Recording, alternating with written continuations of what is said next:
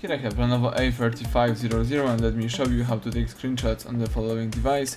So first of all, let's start by finding the screen that you want to capture. In my case it could be a calendar, and let's just assume that I want to save the following screen. So all I have to do is use the following combination of keys: power key and volume down. Let's hold down these two keys for about 2 seconds.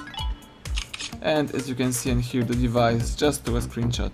So let me show you one more time. Let's hold down together power key and volume down simultaneously, and you just capture another screenshot.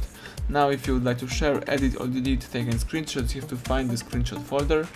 You can do it by using an upper bar and by tapping screenshot captured, or you can also accomplish that by finding and selecting the gallery.